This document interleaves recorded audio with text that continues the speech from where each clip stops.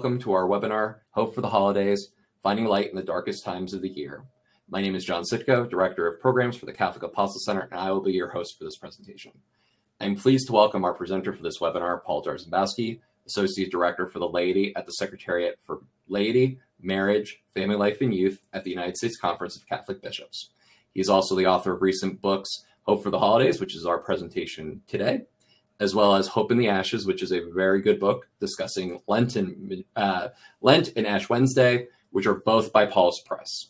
Among other positions, he is a former diocesan director of young adult ministry for the Diocese of Joliet in Indiana, and his experience in parish and multi-parish regional outreach of young adults in their 20s and 30s, as well as has experience as a campus minister at a local community college. If you have any technical issues during this presentation, please send a message in the chat box on the bottom right of the screen, and staff and I will try to assist you. In addition, feel free to type any questions you have for us at the right of your screen. And with that, I'll open us in prayer. In the name of the Father, Son, Holy Spirit. Amen.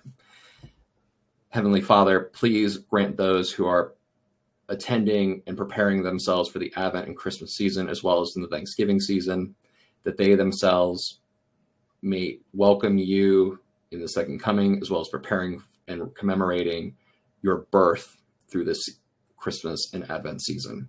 And we ask these things through Christ our Lord. Amen. Amen. So, Paul, I appreciate you joining us for this webinar. And I guess I wanted to start with, as we've talked about back and forth, what's one thing that is giving you joy and excitement during this holiday season? Oh, thank you very much for asking. As you mentioned in my bio, so I work at the U.S. Bishops Conference, and that's headquartered in Washington, D.C. And one of the traditions that my wife, Sarah, and I have started through the last decade that we've been here in Washington, D.C., is going to some of the military concerts. The military concerts of the Army, the Navy, the Air Force, and the Marines. They each have a free Christmas concert in the Washington, D.C. area. And so we like to go to them because, first of all, they're great musicians, and they really just give us a lot of excitement and joy to be able to see our servicemen and women performing these wonderful holiday classics. It's also a nice thing. One of the places that they perform is a location that's very near the White House. So then my wife and I love going to see the White House Christmas tree immediately after our concert, and so we get a chance to kind of experience Washington, D.C. in holiday splendor. And so that's just something I look forward to each year. How about yourself? I mean, I think for me, I grew up in a town called Bethlehem, Pennsylvania, which is monikered Christmas City, USA. And so growing up, didn't realize that this was not a thing in other places, but they go all out during basically from Thanksgiving and even a little bit before till the new year. They do like the Christmas tree on the lights. They do the tinsel all over the place, wreaths galore. They even have a Star of Bethlehem lit up in metal that is lit up basically after 5 p.m. every night for the month of December. And so there's just a lot of this sort of maybe secular, but like Christmas spirit. And, you know, it provides me a sense of home because I literally come home to experience this. And, you know, in a lot of other towns I visited in a lot of other cities, it's just not as front and center as a part of like, this is what we believe in as a town and as a culture. And so there is just something very welcoming and very, very home-like whenever I visit. Well, that's wonderful. Now, of course, we know that there is also this time of year can be a little bit trying for some. So what stresses you out about the holidays? What are you most anxious for as we kind of dive further into the holiday season? I mean, honestly, the thing that stresses me out the most is just the hustle and bustle of literally everything that has to do prior to Christmas Day. You know, the shopping of gifts for people you forget about or gifts in general, the perennial darkness that happens when it's 4:30. I haven't even left work yet and it's already pitch black. And you're just experiencing eternal darkness for 3 months out of the year. And just like the general stresses of like this cold and dark period. But I think like it's all rolled up into this idea that like I lose focus on what the season is about.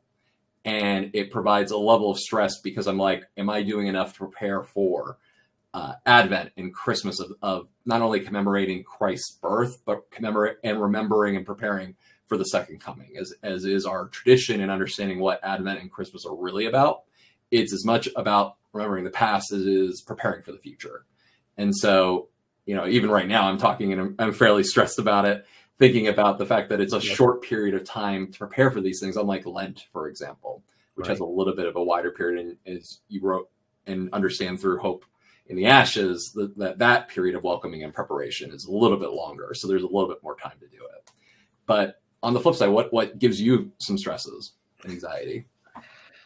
Well, one of the things, I mean, you've caught me at this, when this recording is taking place, I'm at my family home in Northwest Indiana, in the Diocese of Gary, Indiana, with my parents' house. So that's the setting I'm in. And when I return for Thanksgiving, when I can reconnect with family around Christmas and the holiday season, I'm reminded also of the family who aren't here. I had wonderful experiences growing up, my grandfather, my grandmother, my aunts, my uncles. And I remember some great holiday traditions that we would do as children that at this time of year, I seem to recall those memories and I miss them terribly. So there's so I don't say I'm like more or less stressed about it, but there is a sense of sadness that is part of the Christmas, where I am missing many of those family members who are no longer with us. We pull out pictures to remember them, thinking of ornaments I'm hanging on the tree that my grandmother got me or my grandpa did. And so it reminds me of those who aren't here. And so there's this little sense of sadness and kind of missing them. That's very heartbreaking at this time of year. And I get a little sad and depressed that I don't have those, the current Christmas opportunities. Now that I've matured and I can really appreciate the gift that they were, I can't thank them now. I can't thank them in person. And so that causes me a little sadness to know that the Christmases are a little, and the Thanksgivings and all these holiday things are not quite as special as they might have been when I was a kid. And so that kind of saddens me a little bit.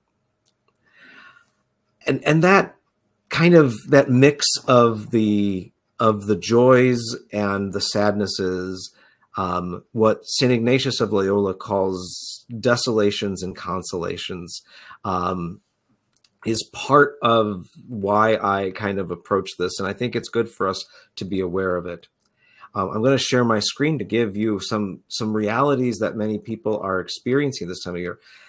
Things that give us hope and things that we can get excited about, but also things that we also need to be aware of at this time of year, that are both the consolations and the desolations. So I'll share my screen awkwardly for a moment. And I know that you've got a few little announcements as well. Yeah, as Paul is hopefully quickly putting on the screen, if anyone has any questions during the chat or during the presentation for the end, feel free to use the chat or the questions tab at the bottom of your screen. Also, we'll mention it again, but if you go to pauluspress.com, you'll be able to order both this book as well as Hope in the Ashes, which is Paul's first book, discussing a lot of the Ash Wednesday sort of experience and welcoming points. But, with that, there we go. With that, we'll let Paul continue his presentation. Wonderful. So yes, hope for the holidays. And again, that hope, as John has been sharing, my previous book was called Hope from the Ashes. This was called Hope for the Holidays. You can tell I'm a person of great hope.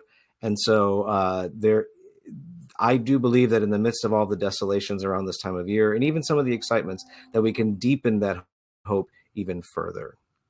One of the things that gives me a lot of hope as a church worker is what I witness every year at Christmas and Advent and Christmas. This particular chart is a list of the 52 weeks of church attendance in Catholic churches.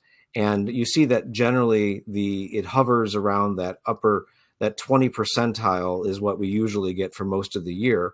But during the Advent, and then especially on Christmas, those numbers shoot up quite a bit. And I think that this is part of the hope that there is a reconnection to faith communities at this time of year.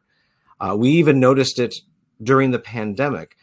During the pandemic, we noticed that even people who were viewing online, that viewership in churches of live stream masses and live stream services still happen at these various moments through the year. And Christmas and this the Advent time of year was certainly occasions for that. So those are, from a church worker's point of view, this is great hope. Yeah, that the 24% who go regularly to church, that's kind of the amount of Catholics who come on a regular basis. That turns into, on Christmas Eve and Christmas Day, it turns into 72%. So that includes a lot of people who come maybe monthly, or maybe only just a few times a year, or maybe hardly ever. That 72% of self-identified Catholics and Christians will come to church on Christmas Day. That's a moment of great hope. That's exciting that so many people have joined us. Other things that I get excited about this time of year is the increase also of charitable giving and justice work. So here you see a chart that since that our total giving that we give on an annual basis has risen through the years. That giving now is greater than it has been in the past. And this is occasion of great hope. I mean, there have been some spells where things haven't been so great, but I'm really happy to see that annual giving is continually going up. That's a moment of hope. And then specifically, 30% of all that annual giving occurs in December. 69% give through financial donations, 25% give through their volunteer efforts. Another thing that gives me great hope is kind of looking, we kind of wonder these days, oh, will young people continue this experience? Is hope lost for the future generations? Well, our charitable giving numbers actually show us that while 72% of boomers give to charity, 84% of millennials are giving to charity. Millennials being those who are currently many of them in their young adult years. Now, the average annual donation is less than previous, but also remember, millennials are younger in their career. They have more bills to pay often in their young life. So their amount of giving is more than half of what their boomer compatriots are giving, but there are more of them who have a habit of giving, and that is an occasion of great hope. Now, another thing is that at this time of year, we also know that a lot of people are spending more time with their families. And so we know that when asked, a recent study that the Pew Research Center did said that spending time with family is one of the most important things that people have on a personal level. Even if they may not spend that much time with family, they recognize it as very important. And I think around the holiday season, we see that coming, especially as traffic patterns and airplanes and all the travel that happens is so big, because people want to spend time with family, even if they're far removed from them. We also see that practicing religious faith is also the next thing that people really find very important. And so that's good as well. Now, on the flip side, some of the consolations and why this time of year perhaps draws people to give, to want to spend time with family, to want to be in a place of sacredness and spirituality, is because some of the things that people are going through right now. Here are some statistics through the National Association of Mental Illness. They note that 38% of people report their stress increasing during the holidays, and that 68% of people feel financially strained, especially this time of year. 50% of people are unable to see their loved ones, even though they desire it as important. 57% of people feel they can't live up to the commercial expectations. So there's a sense of failure. There's a sense of not feeling good enough. 64% of people with mental illness do report that the holidays make their conditions worse. So there is a lot of grief and struggle that goes on this time of year. And 66% of people experience loneliness at this time of year. So while these are not occasions of hope, they are moments of desolation that are screaming for experiences of consolation, which do draw people in. Now, when asked what is the primary reason people attend church at Christmas time, it is, of course, to honor Jesus. That is first. But also, again, observing tradition, being with family and friends, getting into the Christmas spirit. About 2% aren't sure why they're there, but they're there anyway. So that is something that is, again, occasions of hope, that people, there is a religiosity, a spirituality, perhaps a great spirituality that many Americans do experience. And the holidays are give them the ability to articulate that, to experience it, to profess it, to honor it. Even, especially among Catholics, when asked about how do you ever participate in Catholic activities because it's important for your family or close friends, even if you don't personally believe in them, a majority of people do say that that they do that. And this, I think, applies to Christmas as well. I think that people will come, even if they're not sure why, but they, again, because of that strong connection to family, which I think is very critical, they are drawn in.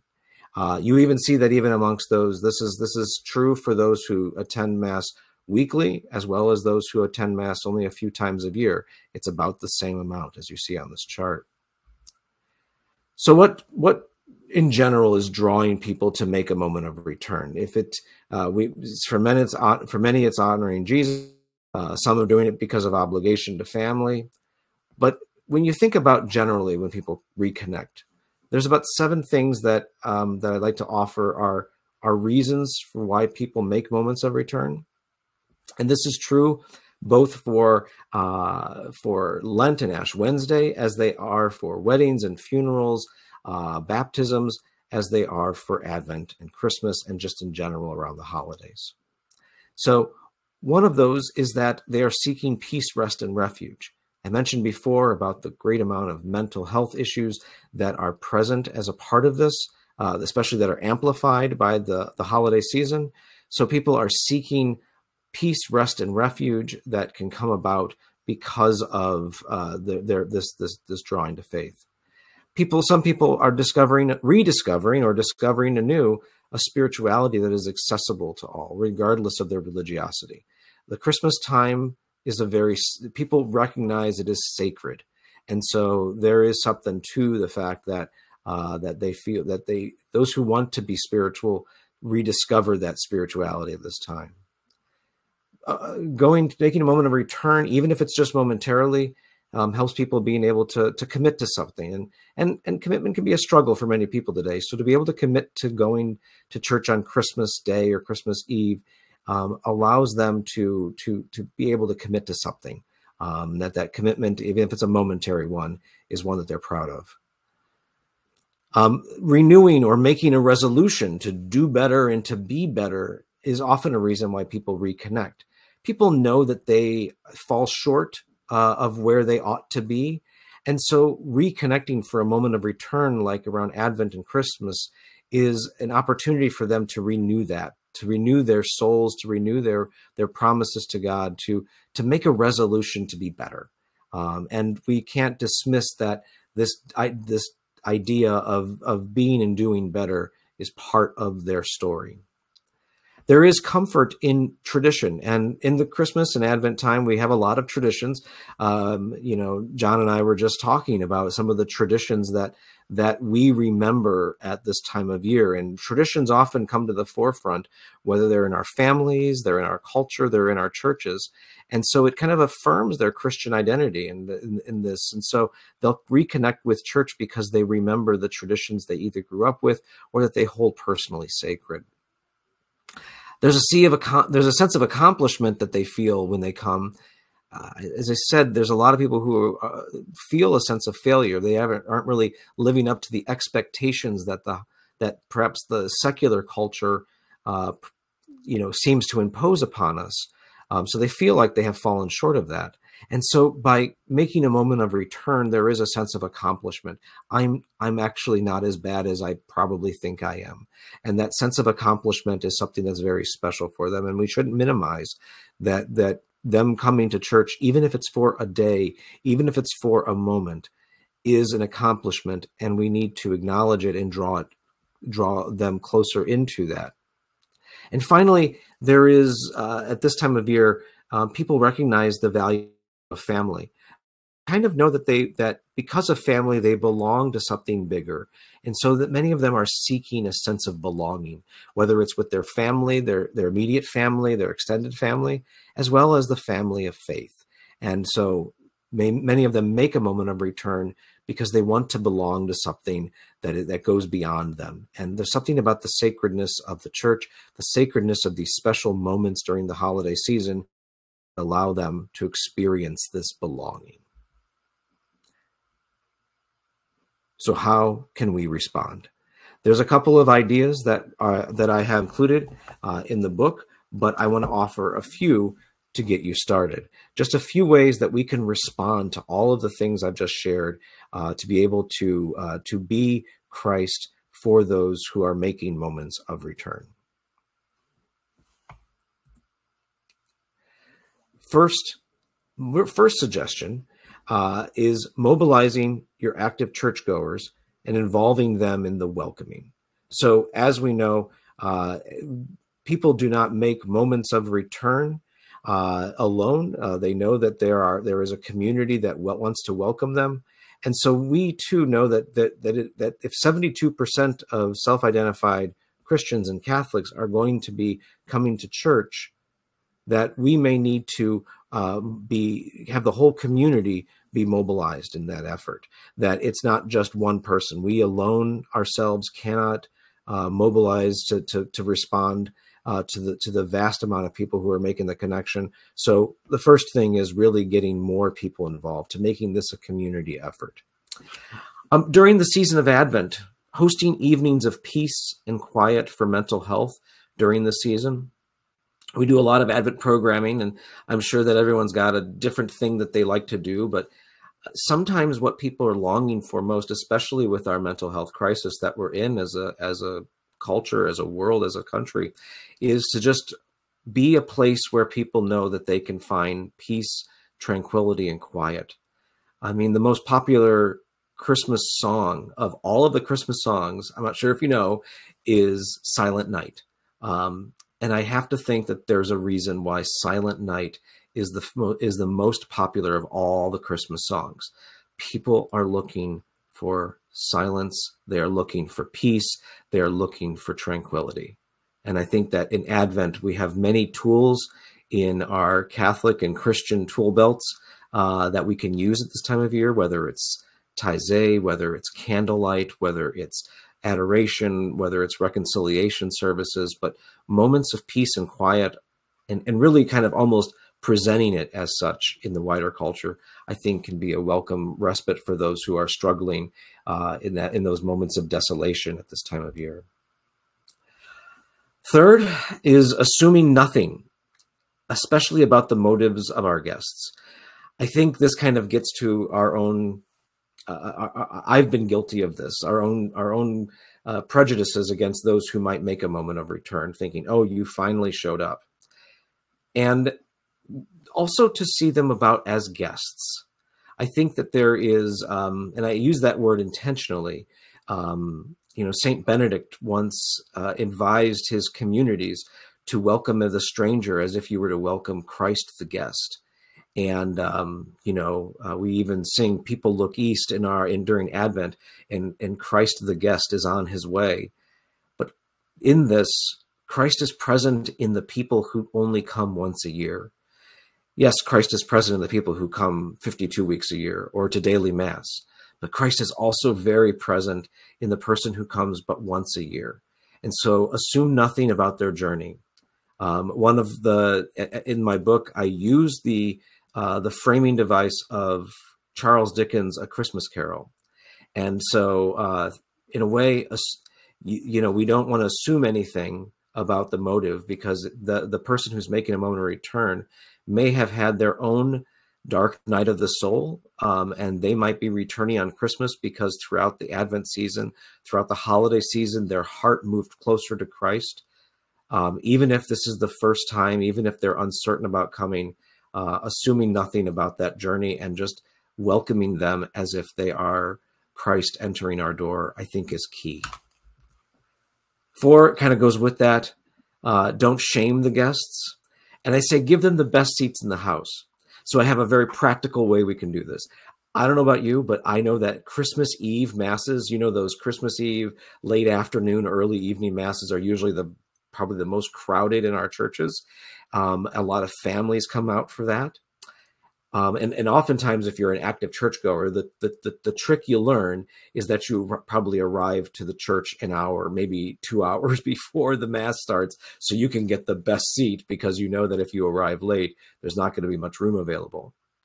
My challenge to people is, yes, get there an hour or 2 before mass. Sit in that pew while you're waiting. And then right before the liturgy, maybe a few moments before, as somebody who's frazzled, coming in late, probably there for the first time in a year, they're looking for a seat. You get out of your seat, you stand, and let the person who has just shown up have the best seat in the house. Give them your seat, and you stand for the Christmas Eve Mass or the Christmas Day Mass. It's a radical sense of welcoming, but what a great opportunity that can be. So that's not only not shaming them, but offering them the best seats and making them our honored guests. And finally, a 5th suggestion is following up with those Advent and Christmas guests well into the new year. This might involve perhaps getting information from them. So if you have like a prayer card with like contact information in the pews for people on Christmas, and then following up with them in the new year, you know, letting them know that we enjoyed seeing them and they are welcome to come in January. And then Lent follows soon after, so there might be some opportunities during Lent, but following up with our guests into the new year can turn a moment of return into the beginning of a milestone of their faith lives. So these are just 5 suggestions. I've got many more, but these are at least 5 to get started as to ways for us to respond. So, so I'm going to stop sharing, and John, we can have more of a conversation here. Thank you, Paul, for this. I guess my first question for you, and we, as we were prepping for this webinar, we had talked that a good framing device would be talking about sort of the book itself, as well as sort of what has inspired you. So I guess the first question I have is, why, for Hope for the Holidays, did you choose A Christmas Carol as your framing device? Well, first, it is one of my favorite stories. I, you know, usually every December, I usually kind of go through a string of watching the different versions, and I've got my favorites, you know, and they, and if you're, and I know you haven't asked, but I will tell you that they are Mickey's and the Muppets, and then also the George C. Scott and the Patrick Stewart versions. Those are my favorites, and I love watching all of them. There's a lot of good ones, and they keep having new ones every year. I use it as a framing device because it's a story that most people are familiar with. You know, it's not one where you have to do spoiler alert, because most people have heard the story. They kind of, even if they haven't read the book, they've maybe seen a version. They've maybe heard, they kind of know what a Scrooge is. Although poor Scrooge, because you know, we always think when we use that phrase Scrooge, we use that to refer to pre-conversion Scrooge as opposed to post-conversion Scrooge. So if somebody calls you a Scrooge this year, just assume that they're calling you the post-conversion Scrooge. But I used it because it's a device that even people who aren't active in their faith lives, they can still enter into that story. It's also a quintessential story of conversion of heart, of moving from despair and desolation to consolation and hope. Scrooge goes through that moment. And it's a journey that many of us go through during the Advent Christmas season. Our hearts are moved towards Christ, just like the miser Ebenezer. And we find ourselves kind of going, we have moments where we look to our past, we look to our present, we look to the future during this season. And so I thought that what a great tool to use, you know, that to kind of follow in the footsteps of Ebenezer, who's been there before, who knows the journey and can help us find our way as well. So I use this as a device because I thought it was very accessible to people. even people who have faith know the story, but also people who aren't active in a faith community also know that story. So I thought it was a good kind of entry point for everyone. For those who, sort of as a quick follow-up, but for those who haven't already purchased your book, who is your intended audience? That's a good question. So the intended audience, I don't want to say it's everyone, because that sounds like a cop-out, but one thing I have discovered is more people are in need of a sense of hope than I think I realized. So it really does kind of veer close to so many people. So I think if anybody who is struggling through the holiday season, if they are a person of faith who thinks that everything's become so commercialized, that can be a moment of despair.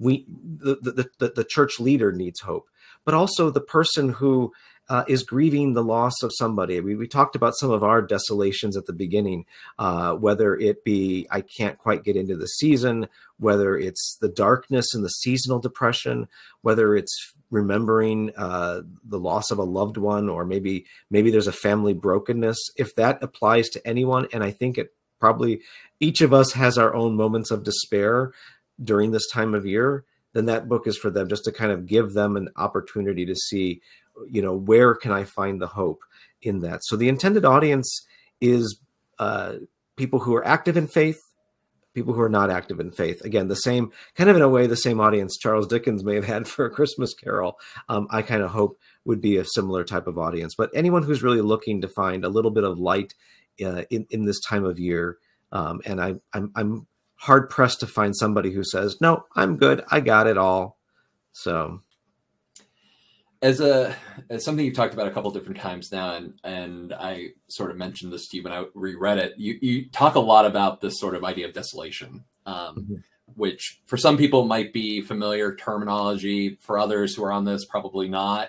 So would you care to explain a little bit what you mean by this desolation, as well as more broadly, when you talked about sort of I wouldn't go so far as to say crisis, but the concerns about mental health, especially around this time of year, for ministers or leaders of the church, what are some things you would recommend to them to help guide those people who will probably come to their doors that experience those feelings of loneliness, of despair, of sadness, or even just stress and anxiety? All of those experiences you just mentioned are really symptoms of desolation. Desolation is where the presence of God it feels like it's farther away. And desolation is really a distance from the presence of God in our lives, in the world. So when we are isolated, we are further away from God's presence in the community. When we are sad, when there's sadness that overwhelms us, we are moving away from the joy that Christ gives us. And sometimes it's not intentional on our part. It's not like we're actively moving away, although sometimes it is. I mean, experiences of sin are part of desolation because we are intentionally moving away from God's presence. But then there are things that just happen to us where the world kind of draws us further away from God's saving power. And we can kind of let these things kind of compound upon each other. So if loneliness is just something, if depression, clinical depression is a real thing, it is experienced by so many. That's not a sin, but when the depression draws us away from people and draws us away from the help that we need, draws us away from the community that can support us, then it compounds, and then that leads to further things. The further we isolate, we then get suspicious of each other. And then that leads to polarization. And then it's a cycle that continues to be kind of this cycle of desolation. And so, but the mental health realities are real. And again, they're of no fault of anyone. But if we allow ourselves to not seek support, both psychological and spiritual support for that, then if we move away from those options that God gives to us through our world and through our faith, then we can find ourselves kind of spiraling out of control. And it's easy to do. And I think this is not an easy thing to do. It's not easy to climb your way out of desolation. but it does require support from others. And so those of us who are persons of faith, we have a responsibility to keep an eye on those in our lives who may be impacting, and how can we draw them, and how can we engage them in a way that is helpful to them so they can move towards the light, so they can move toward what we would then call the opposite of desolation, but consolation, where the fruits of the Spirit are found: joy, kindness, patience, compassion, those types of emotions and those types of fruits are present in our lives. When we find those, we know that we are inching closer towards the light. So yeah, desolation and consolation. And in life, there will be moments where we feel one stronger than the other, and that's natural. The question is, how are we to find our way always to resist the desolation, or to move, to try to, with the help of others, to move towards consolation. And if we're in the consolation, to assist others who may need it as well. And so that together we can move always together towards the light. One of your points that you had made, which was pretty radical, I will say, despite how simple it is to basically give up your seat during Mass during the Christmas season. And I'm sure not a few people who will watch this or are participating live would be a little taken aback by that. Yeah. But why did wait a minute? I earned that seat. Exactly. Or that is where I always sit. Exactly. I know I fall into that mindset sometimes too, but I'm curious as to why do you think something like that is a form of radical hospitality, as you said?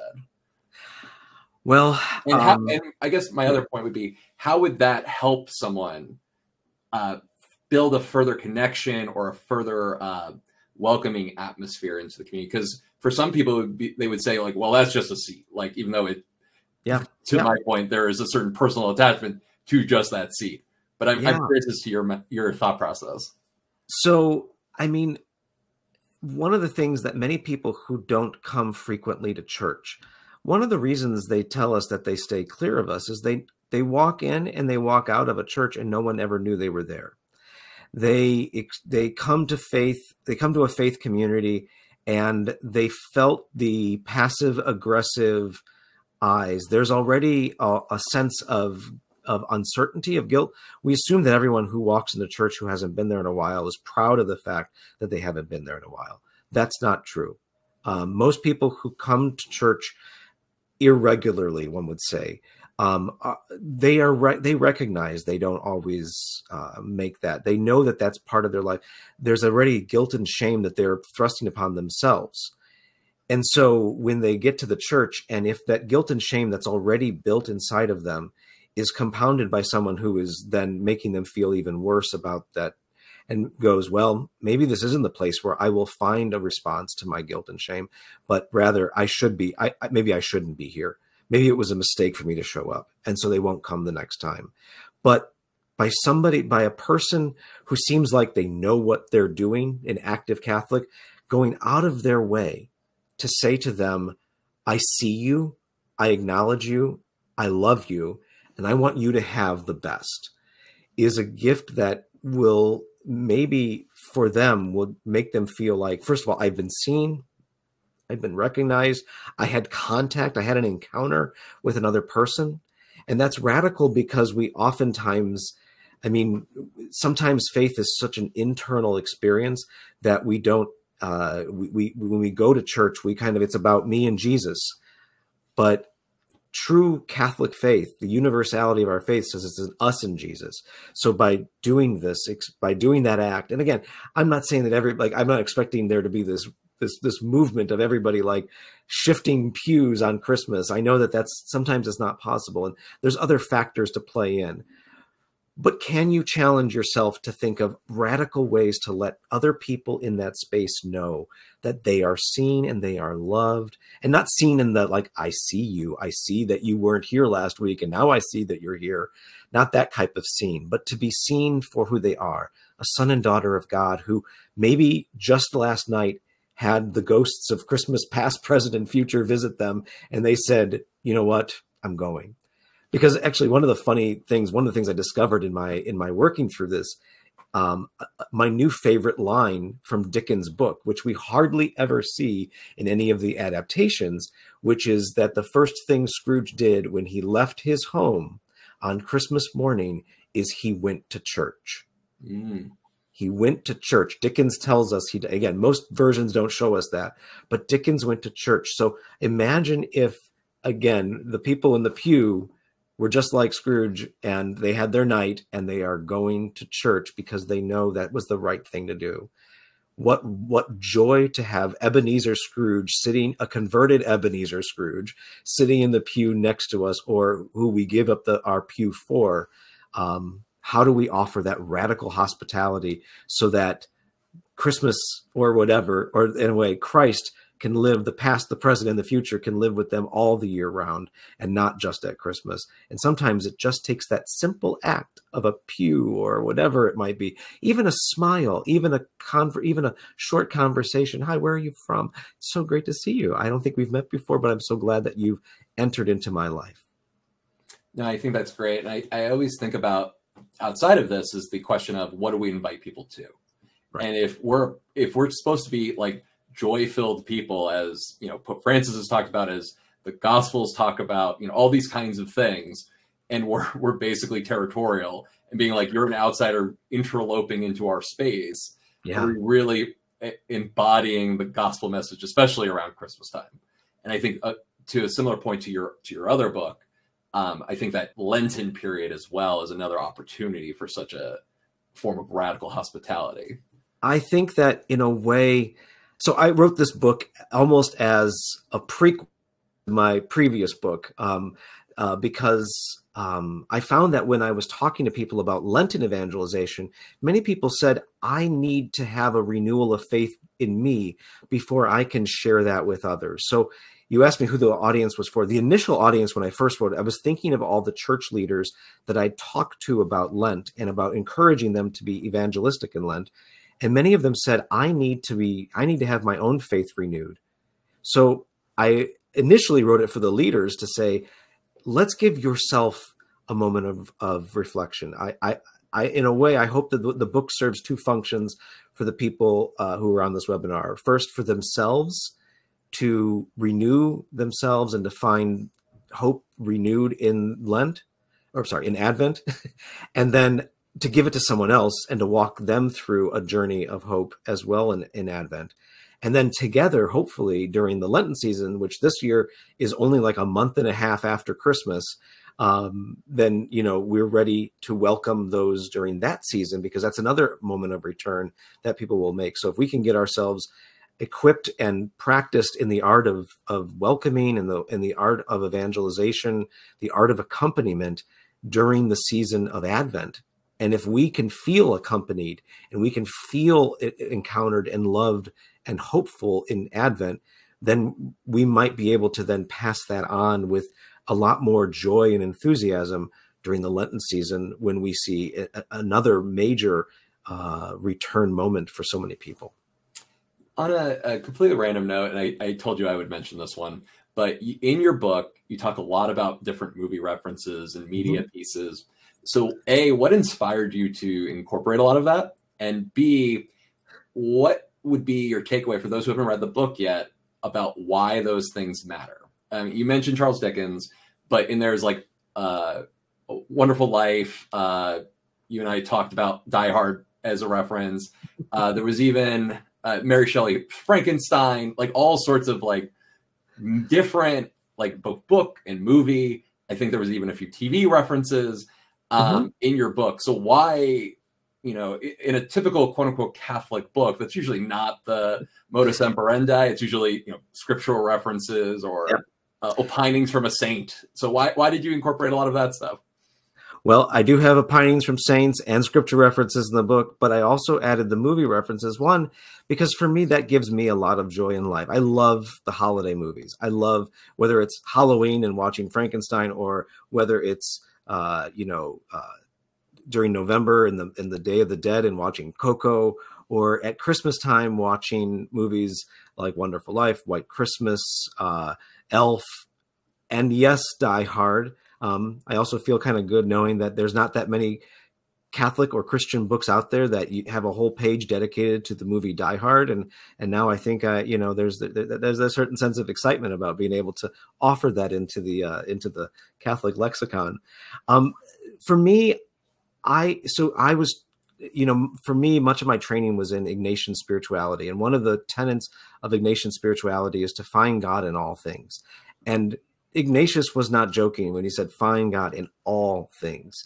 And that includes the sacred and the holy, but also the secular, also the everyday life, the realities that we live in every day, that God longs to speak to us. And I think at the holidays, when we have a movie that gives us joy, that gives us excitement to see, that is God's way of touching our heartstrings to say, I long for you. I want to talk with you.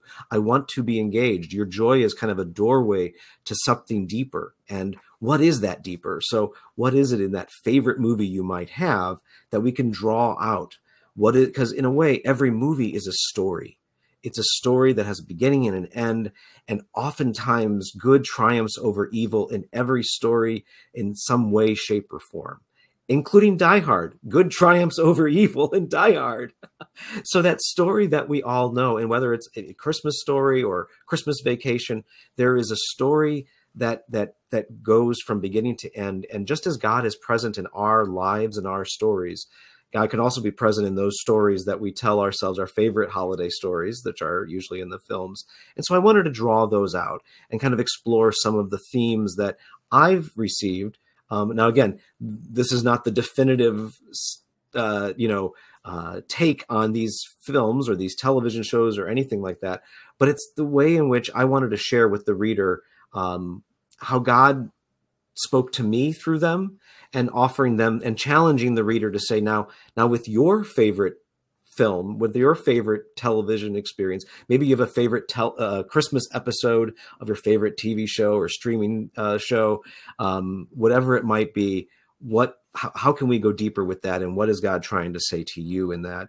And so I find that, and it's also in a way, and also it's a doorway of evangelization. It's a great conversation piece to somebody who maybe not that religious, but who maybe you share a love of a favorite, maybe Christmas Vacation is both of your favorite movies you watch around this time of year, and you go to church and they don't. That can be an avenue, that can be an open door to start having a conversation of faith, starting through the lens of that film. So I offered a few of the my thoughts on them, and I threw in saint quotes and scripture quotes in with those movies, so that they could be possible ideas that might generate. And you will, and as a reader or a movie watcher or a television watcher will have their own take on it as well, and to allow wherever God spoke to you to maybe be an opportunity for God to also speak through you to a person who's not that engaged with faith, to have a faith conversation and start with start with Cousin Eddie and all the, and Christmas, vacation references or whatever it might be. What a great way to begin that conversation. Yeah, I think about it like one of my favorite Christmas type traditions is to watch Charlie Brown Christmas Special. Oh, and that is so overtly has like religious undertones. That one does. Yes, that one has definitely got it. And I love that, it's one of the few times where in a secular experience, the Luke's account of the Christmas narrative is just spelled out verbatim on screen. It's a beautiful thing. But there's even lessons even beyond just reading the Christmas thing, that there's other kinds of lessons that Linus and Charlie Brown actually offer us that even go beyond that. Yeah, that's great. Well, I have one more quick question, because we're rapidly running out of time, and I've been hogging up a lot of your time. So if people have questions or comments, you have a couple of shout outs from friends in the comments, but please feel free to submit it in. But I guess one final question I had for you was, I believe it was, I can't remember what specific chapter you had, but you talked a lot about sort of adopting culture and adopting traditions that maybe weren't in your sort of vernacular. And I wanted just to talk as a minister about sort of the connection between sort of these cultural traditions that do have deep religious undertones, but maybe not opportune in sort of in, your normal, what you grew up with. I think about it in terms of, like, for instance, I grew up with an Advent wreath, especially around this time of year, and we would every week light them up, and then, have a Advent calendar as well. But there's all sorts of traditions, especially around this time of year, that have deeper religious connections. So I was hoping you could talk a little bit about, from your own personal experience, why you sort of reflected on and adopted some. Yeah, one of the ones I shared in there is the holiday around Dia de los Muertos, and the idea of the ofrenda.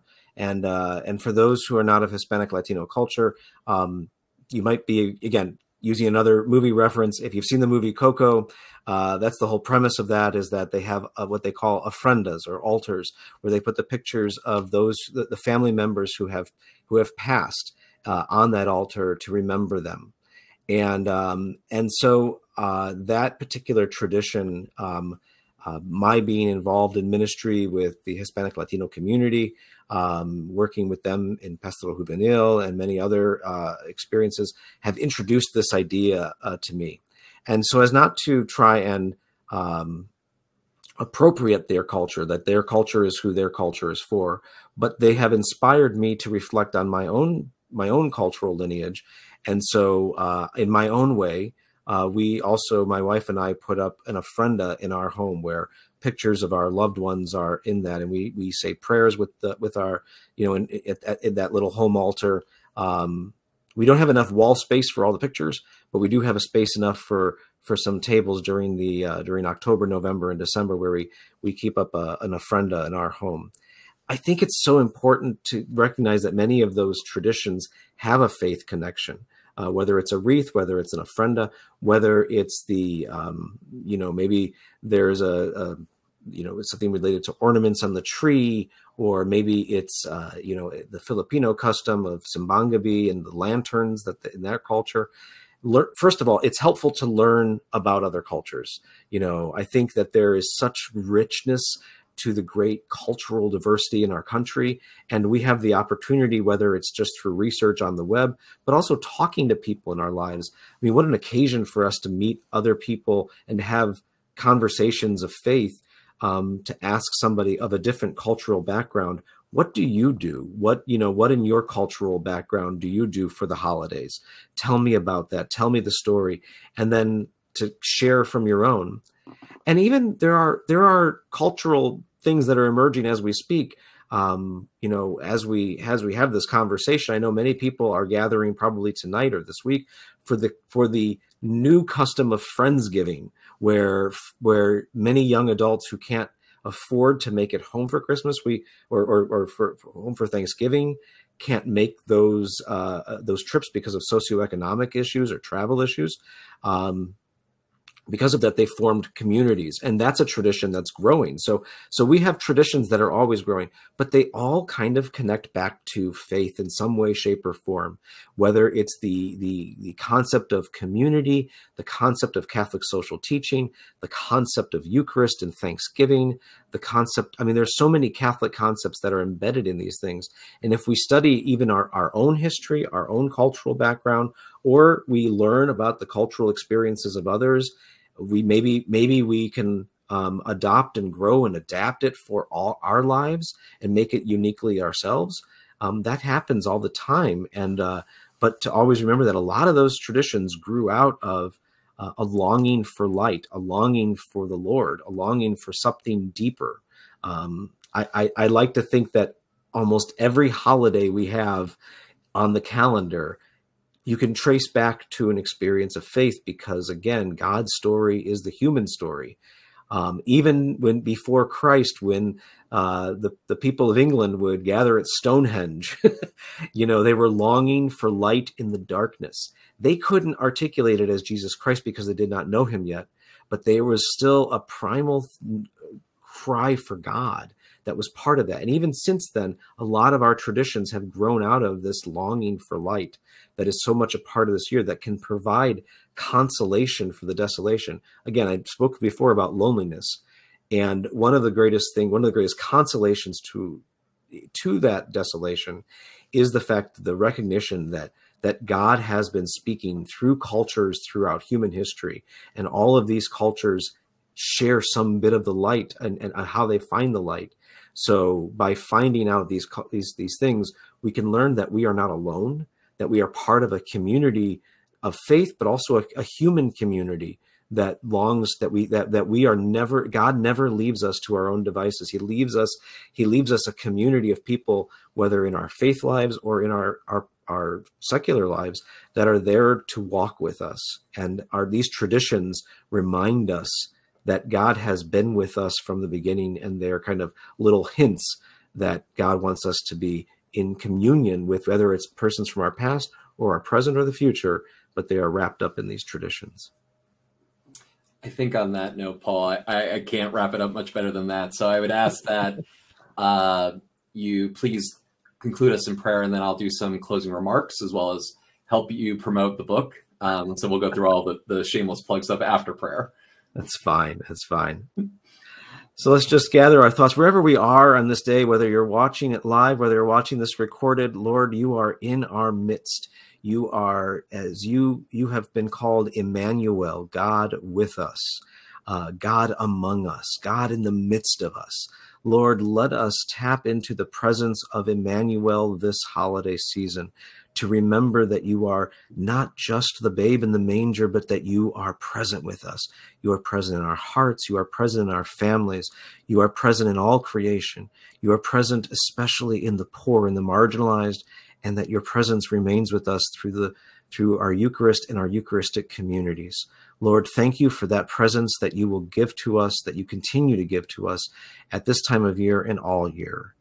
Lord, through your presence, grace us with the ability to be your hands and your feet, and that we may provide hope for all those who are seeking, all those who are lost, all those on the margins, and all those who will come to make a moment of return to faith. Lord, help us to help others and guide us all together towards your holy kingdom. In your name we pray. Amen. So, Paul, I guess the first question, or first sort of piece is, where can people find your book? Where can people find this book? Hope for the Holidays. It is available very much so on paulistpress.com. paulistpress.com is the website that is the publisher of this book, and so you can certainly find it there. Or again, at your favorite online bookseller, perhaps might have it as well. So those are some places to seek it out. I also recommend for those who are interested in some of Paul's other writings, I would very much recommend Hope in the Ashes, which is his sort of Lenten Easter type book. Do you have that one present as well? I don't actually know. I know but it's funny because I've been written books now too called Hope and then something, whether Hope for the Ashes or Hope for the Holidays. As you can tell, I'm a person of great hope. I believe tomorrow will always be better than today. Our faith tells us so. So yeah, but both books are available through the Paulist Press and through your favorite online bookseller. And I recommend either book as a great gift for family member. They're both very quick reads. It's not very thick at all. So it's an easy enough read for really anyone in your life that wants to, or yourself, as Paul recommended early, for us to prepare ourselves first. And so if there is someone else in your life, after you've done some reflecting and reading, that would be a benefit from this, I highly recommend going to paulistpress.com as well. Thank you again, Paul, for your presentation and for the discussion. And thank you, everyone who turned in and joined us today. We'll have a recording of this webinar on YouTube, hopefully in the next week or so, though with the Thanksgiving holiday, it may take a little bit longer, admittedly. But please check our website, CatholicApostolatecenter.org, for the link. It is free to share. And please share with anyone and everyone who would find benefit from this webinar. If you haven't yet found us on social media, please like and follow us on Facebook, Twitter, or Instagram, in the hope that we will continue to reach more people and continue to spread the gospel. In the words of St. Vincent Pallotti, may the charity of Christ urge us on. Thank you all. Thank you, Paul. Thank you.